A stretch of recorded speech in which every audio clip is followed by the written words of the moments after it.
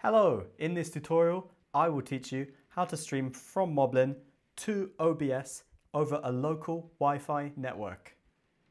First of all, in Moblin, select Settings, Streams, Create, OBS, and then you need to find the local IP address of the computer running OBS.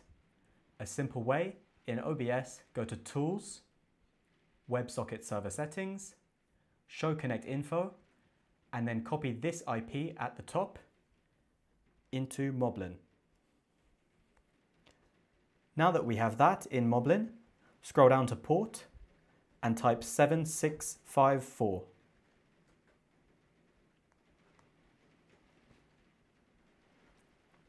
Now you can scroll all the way down, hit Next, Next, Next, scroll down, Create, and Moblin is set up.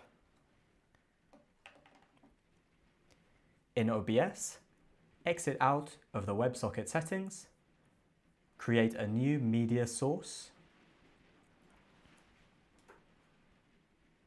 uncheck local file, and paste this code into input that I will put in the description.